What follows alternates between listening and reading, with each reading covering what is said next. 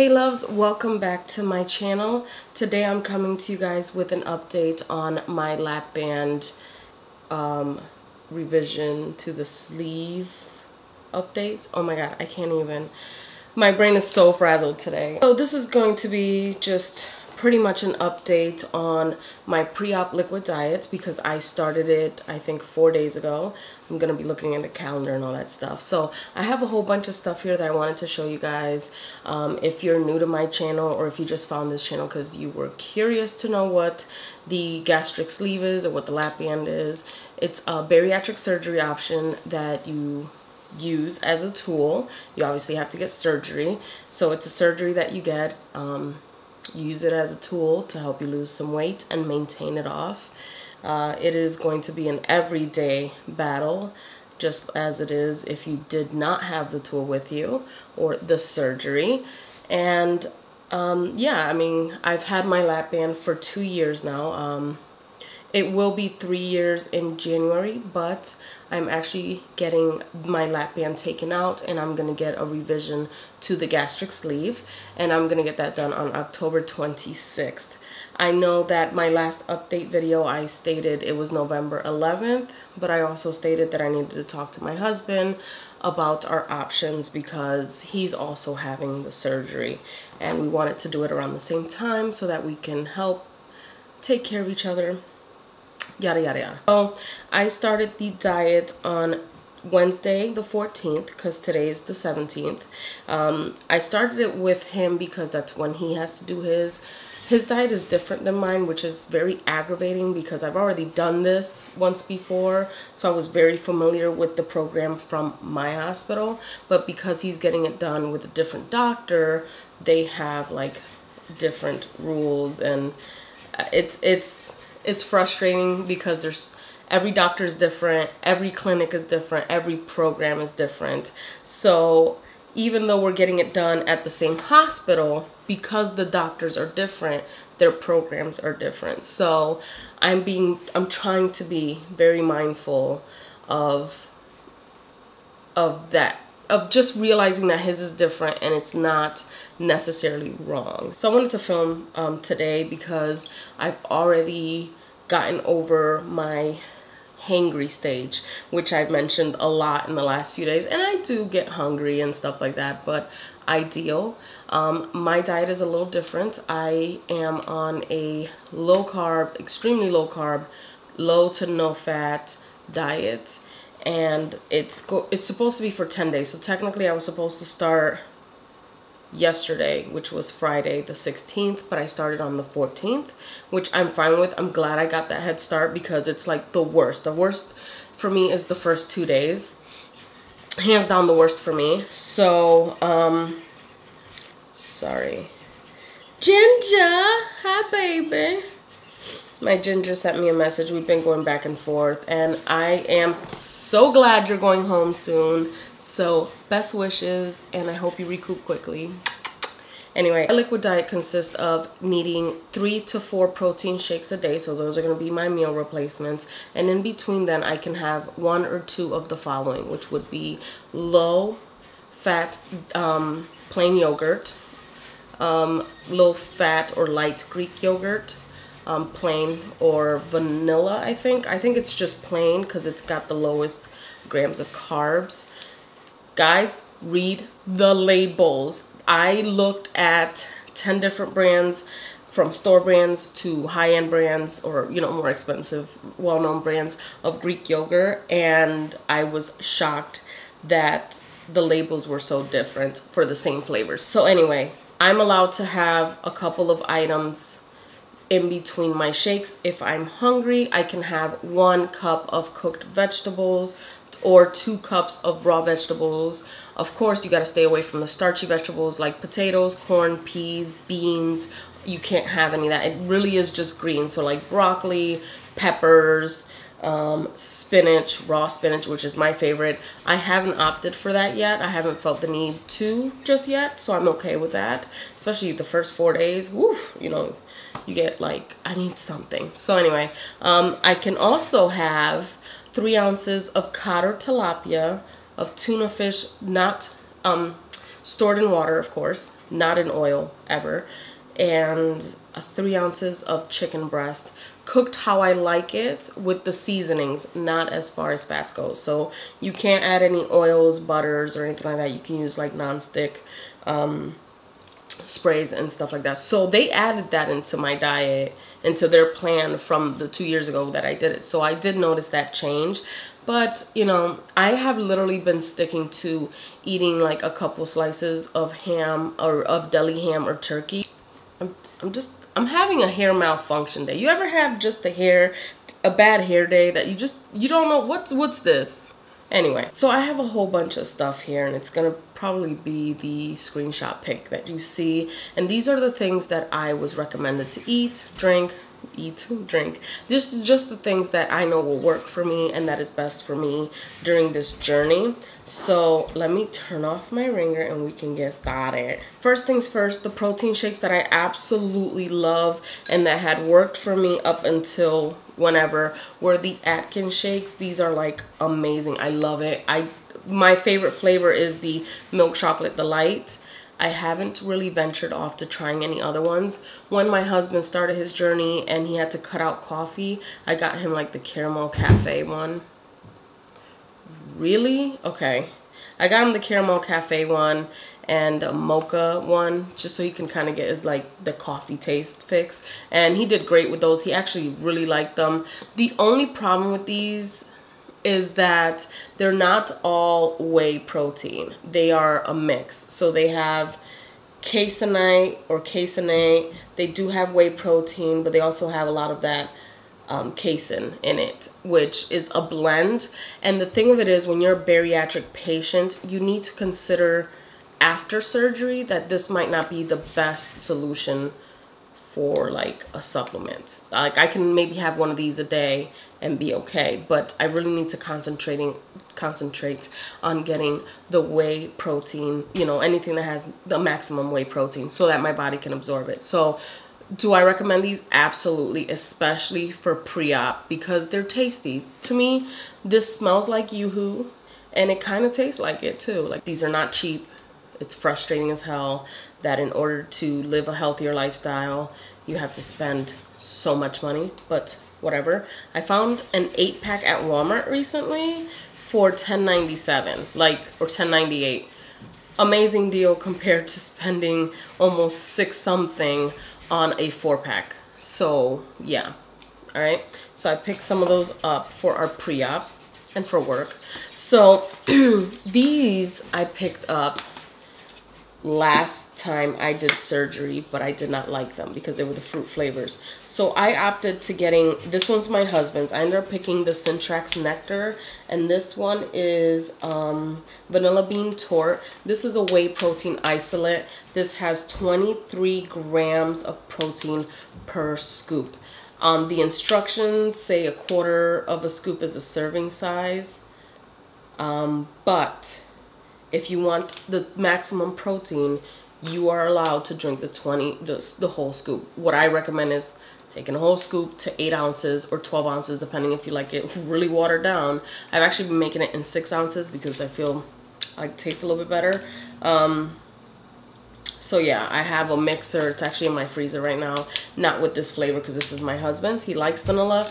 I don't like this one. I tried it yesterday. I don't like that. It's just, but it smells good. Like it smells like cake batter. It really does. It smells very similar, like a little cake, you know, powder, like a pre-made cake powder. And you can see the flecks of vanilla in it, which is a nice touch because this isn't cheap. This is about $38.99. I picked this up at Vitamin Shop. I don't know if everyone has those available to them, but anyway, I picked this up at Vitamin Shop. I picked this one up for myself, and it is the same one, Syntrax Nectar, but it is the double stuffed cookie. And this is good. Like, how do I explain this? I'm so picky, and I know it's annoying as shit because I can taste the whey. Like, it just, I mean, who couldn't? Some people really love, like, protein drinks. They love the way they taste and stuff like that. But this one, it's once I mix it, I can smell it. And the smell, to me, turns me off. Now, when you smell it like this, It smells like freaking cookies and cream. Like, I'm gonna show you guys the powder. It's got like dark specks in there. It looks like cookies and cream. And I take a whole scoop. This is the scoop. I sift it out because it's very fluffy. I take it to work with me. I used to, now I don't, because I figured mixing it at work is just annoying. So I actually just drink this at home. I have one actually waiting for me in the freezer because I kind of like making it almost into a slushie. I feel like I can tolerate it a little bit better. Is that weird? I don't know. Anyway, so my friend Danielle, she said she mixes this with a little bit of water and makes a paste out of it and puts it in yogurt. So after surgery, I'm so gonna try that. I think that's what you said, Danielle. Let me know down below if you, like, what is it that you do with this? I thought you said you make like a little paste out of it and then you put it in yogurt. I don't know. It sounded delicious. But anyway, this one's not bad. I feel like I should have played it more safe and maybe just picked up a chocolate one, knowing that I really like the chocolate flavor in the Atkins. So, but this one's not bad, so I can't even say that. It's just the smell of the whey once you mix it. And I'm stuffy, by the way, still. So anyway, guys, this video is gonna be long. So in between the shakes and stuff like that, I have chicken broth. I'll have like a yogurt. Like just now I had some coconut vanilla Greek yogurt. That only has 8 grams of carbs in it, 0 fats, 0, you know, like 000, but it had like 8 grams of carbs. So that's a little higher than I want it, but I literally, even with eating one of those a day, I literally have been getting no more than like 8-9 grams of carbs throughout the day, or 15 grams of carbs. So you really want to keep it down, especially when you're in this diet. You want to shrink the liver. But anyway, I digress. So in between that, I've been drinking broth or eating broth, acting like it's soup, and I'll throw in an egg and make like an egg drop soup. Of course, make sure the egg is cooked. So my favorite broth is this one right here. It's the Goya reduced sodium bouillon, powder bouillon, and it's 0 everything. There's no fats to it. Obviously, it's just the powder, and it's got 144 milligrams of sodium, or sodio in Spanish. I forget they give you the Spanish version as well. So this is actually really, really, really good. I might just pick up the regular version because I don't care. But I picked these up for my husband because he likes the lower sodium stuff. So, and they're really good. To me, I like these the best. Now, before I forget, one more protein drink that I did drink, and I actually did a review on it about 2.5 years ago when I did my surgery. I did a review on the Isopure drinks, and I did a couple flavors. This one is the coconut flavor, and after I filmed this video, I'm actually gonna do a review and like a first, I don't know, like a taste test of this only, because I have had quite a few views on that particular video. I gotta see if I can find it. I'll probably leave a link down below. It is horrible quality. It was literally filmed on my webcam, but it was 2.5 years ago, or almost 3 years ago. So yeah, I'm going to review this. I don't know if I'm gonna like it. This has 40 grams of protein for one drink, which if you're a bariatric patient and you have the sleeve or even the band, this will take you about an hour to drink or so, or longer, even with small sips. So this has 40 grams of carbs, 60 milligrams of potassium, 50 milligrams of sodium, and 160 calories. So it's all right. Again, I'm gonna review it in a separate video, so just keep a lookout on that. I really want to upload this video today. It's gonna be a long one. I already warned you. It's probably already like over 10 minutes long. So yeah, that's that. Okay, so I've had to opt for some vitamins. And those of you that know me and that have seen my other videos, my update videos on the lap band, know that I could not stand a certain multivitamin. I tried and I tried and I tried, and I just could not get, I just can't fucking like it to save my life.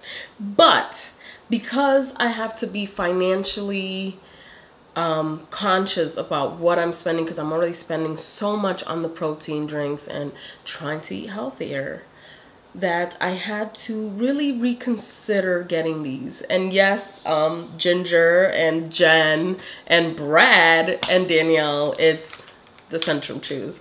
I picked up the Centrum Chewables for adults. These are the next best thing to the bariatric ones, and they're the most inexpensive that I have found. These 100 tablet ones, I'm gonna end up taking 2 a day after surgery, but in the meantime just take 1 a day. I haven't taken it since like 2 days ago, but after surgery I have to be good. I don't care if I have to crush it to eat it. It's something about once I put it in my mouth, take it how you wanna, I literally just stick it in the side of my cheek and it just sits there until I get brave enough to chew it, and then it's just like a face for like 20 minutes. It's awful. It's like awful to the point that I would gag with these, but financially this is the way to go, and I can't imagine that any of the other ones are gonna taste any better, and I'm not trying to spend $30 on a 30-day supply when I could just spend $10 on 100 tablets, which is about a 2-month supply if you think about it. Yeah, about a 2-month supply of these for $10. I found these at Walmart for the 100 pack. Not every store carries these. The Walgreens that I thought carried them does not carry them anymore. So you kind of have to shop around, and you can find these online as well. So don't be discouraged if you're looking for a multivitamin and you need a chewable and you're okay with orange burst chalk, go for it. So I picked up the vitamin B12. These are fast dissolves. These are actually sublinguals. You put them under your tongue. You let it sit there for about 10 seconds and they start dissolving, and you just move it around, swallow, whatever it is, So these are sublingual. They do shots and they have liquids as well. So if you get the shots done, obviously you get it done with your doctor. I would prefer getting it sublingual. They say we need about 1,000 mcgs a day. And these are 2,500 mcgs. I actually picked these up for $8 at Walmart, so the price was great. There's 120 tablets in here, so this is a 3-month supply easily. I don't have to take any more than 1 a day. And to be honest, I don't think I'm going to absorb the whole 2,500. So at least to get, they said you need to take 1,000 mcgs a day. You take it once a day, blah blah, because they do sell the 1,000 mcgs. But I found these, and no shame, I ain't worried about it. And I honestly don't think we're gonna absorb all that. So yeah, I picked that up, and this is cherry flavor, and this I can withstand. I don't know why. Okay, so the last things I picked up, and I don't know how these are going to taste, but I was very grateful to find these because I totally had a meltdown at the store. And not just the store, it was the 6th store I went to looking for everything and found nothing. Like I'm not one to go into a store and leave empty-handed if I went there with a purpose. You know what I'm saying? So when I came to Vitamin Shop, it was like, oh, you know, like that shit. So I went a little ham in there. I spent a good $100-something, but it was enough to cover us, or at least to get us started on our journey. So anyway, I picked these Twin Lab Bariatric Support calcium wafers. This is chewable calcium citrate. And if you ask, go to 4 stores and ask those 4 stores, hey, do you guys carry calcium citrate chewables? And this is the look you're gonna get. Because they don't make them like that. They don't. And these are 120 wafers. So this is actually a 30-day supply because you have to take 4 of these a day. I have a problem with these. I have to get in at least 1,500 milligrams of calcium. And I think it was like at least 800. Yeah, 800 of vitamin D. But you get that with other nutrients as well, especially after surgery when you start taking in yogurt and stuff like that. You're gonna get some more calcium in. So for 4 of these is 1,000, not 1,500. I'm sorry, but I don't even know if I could take more than 1 of these. First of all, the smell of these. Have you guys tried these? Twin Labs. I don't know how they taste. I haven't even been brave enough to taste it. I figured, let me torture myself after surgery, okay? So, yeah, I'm gonna take one out because it's so easy to. And this is, this is the size of my fucking eye. And this is the calcium wafer. This is 1. I need to eat 4 of these a day. So morning, mid-morning, you know, afternoon, night and evening. You take these. They're very overpoweringly chalky smelling. It says citrus flavor. I don't know. That's scary. That shit's scary as hell. Oh my god, I feel like I'm like 75 years old right now. Do I recommend these? Absolutely, and that's why I'm showing it to you guys. Especially after surgery, you're going to be so tired and you're going to be worried about getting your protein in and getting your fluids in per se. First things first, you get to get your fluids in. But you're gonna be so worried about that firsthand that you're gonna kind of forget for a fact to take your medicine, especially 4 times a day.